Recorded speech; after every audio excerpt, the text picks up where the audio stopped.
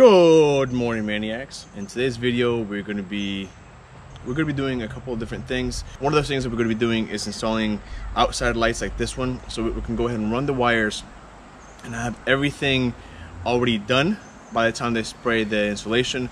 That's what we're working on today, and we hope you enjoy. So let's get to it. Previously on Gus the Struggle Bus.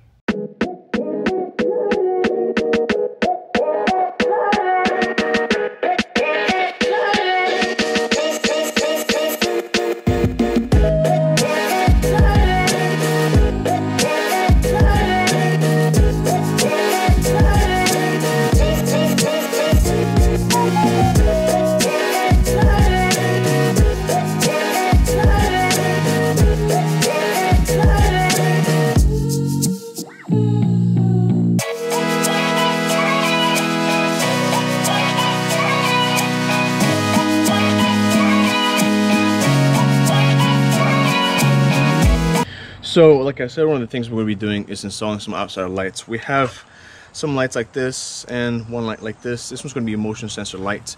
They're all going to go in switches. The scary thing about this one is that it is on the 120 volt system. Right now, like I said, we're going to be running the wires, so it shouldn't be explosive. But we need to make sure we did it right, so we might need to test it. For right now, we're just going to be installing this, which means drilling more holes into a bus, which means, rightfully so, forecasts are gloomy.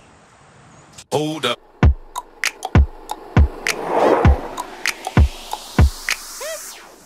So in order for us to be able to install these, we have to mount these glands. These glands are made so that you can put the wire through here, tighten the actual gland, and make it pretty much a waterproof seal. For us to be able to mount these glands, we have to drill a 1/2 inch hole into the bus. So to mount that gland, we went ahead and drilled a pilot hole first from the inside outside, making sure that it was lined up with the middle of the door. Now we're going to go ahead and basically drill the big hole.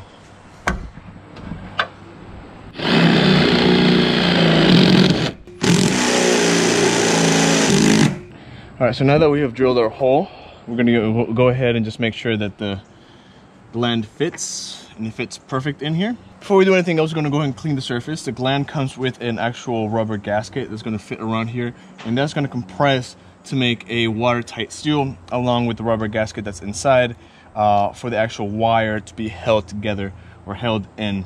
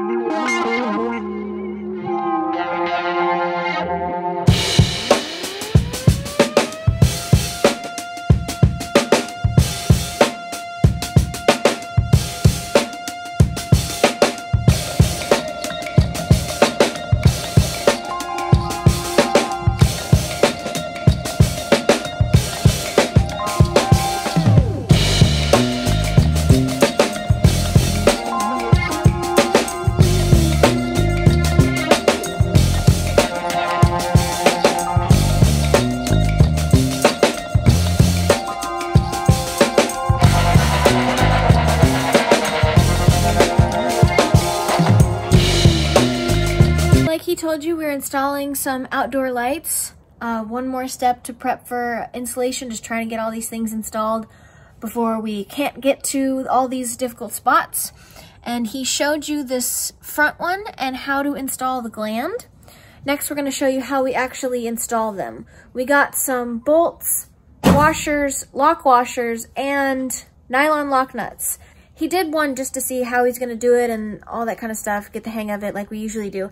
So we're going to show you how we do the other one. Glands that we got, a little kit of a bunch of different sizes. It shows you all the different sizes on here.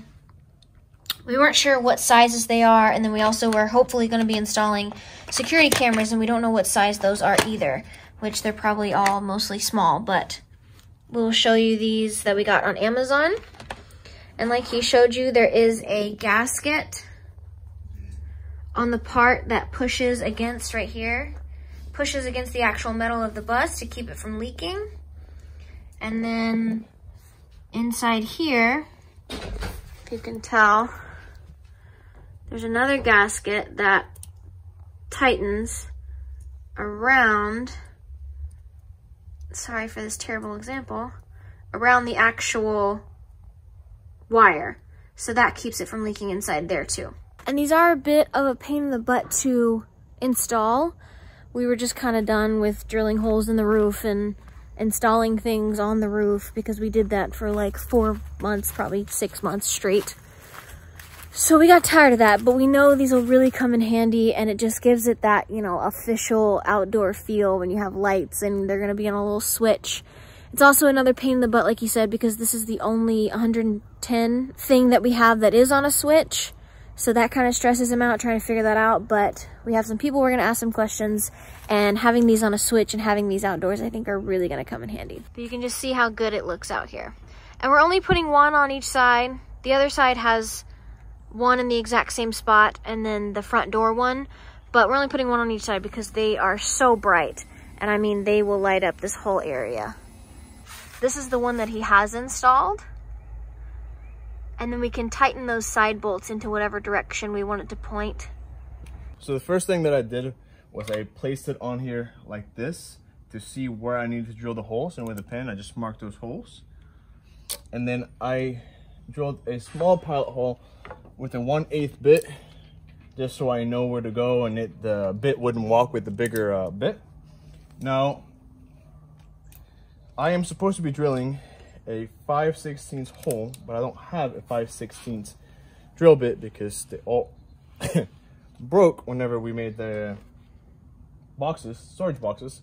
So I'm going to use a 3/8, which is just one size up, and it should be perfect for the application. So now I'm just going to go ahead and drill it.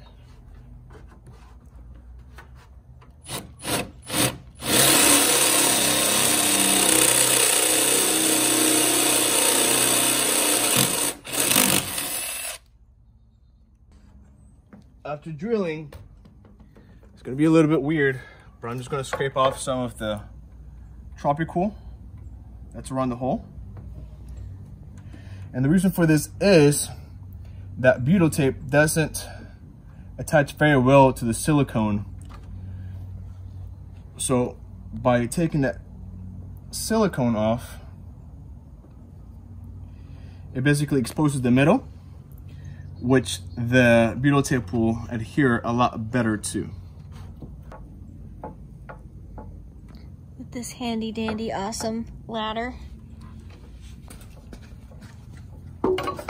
Now we're gonna go ahead and clean the surface. Because it's nasty. Yeah, I got some undersetment.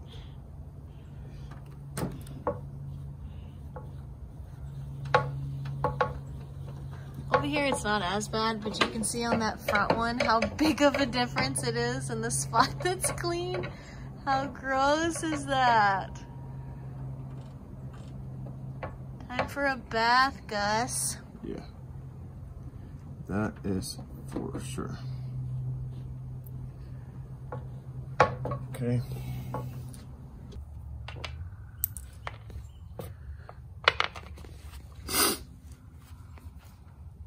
What we're going to be doing right now is we're going to be putting the bolt through the washer, through the hole that's on the actual light.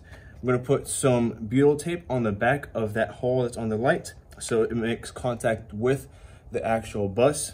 Then we're going to put another washer, a lock nut, lock washer, and then the light nylon lock nut on the other side. And we're going to be doing that on both sides. So it's going to be bolt, washer, washer, lock washer, light nylon lock nut with some butyl tape in between, just so for some weather.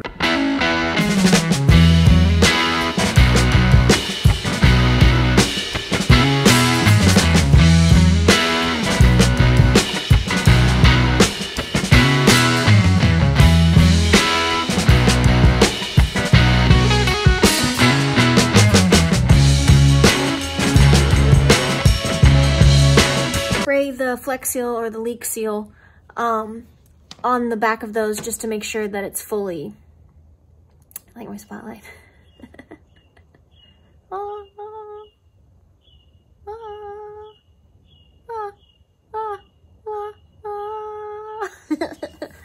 To make sure that it's fully sealed. And from the outside, it looks amazing. Now we're gonna mount the last one above the front door, and that one's super cool because it has a little motion sensor on it. So if people are outside, if we're outside going in and out of the door, it'll automatically turn on. You can also set it to where that doesn't work and it only works with the switch, or you could set it to where it only comes on for a short amount of time or a long amount of time, and like the sensitivity of it and stuff. So it's super cool and it'll come in handy. The way they look? I like the way they look? I'm asking. I love the way they look. I told you, I think it makes it look very official. Like a real, you know, motorhome or RV or a house, because we have outdoor lighting. This one's looking kind of janky right now. And then there's oh, good stuff.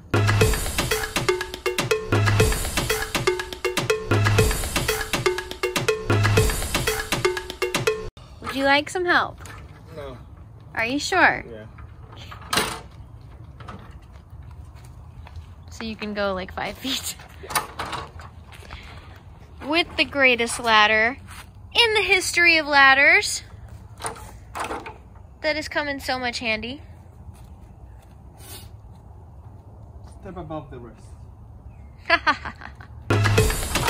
Step up to the bus. Get it?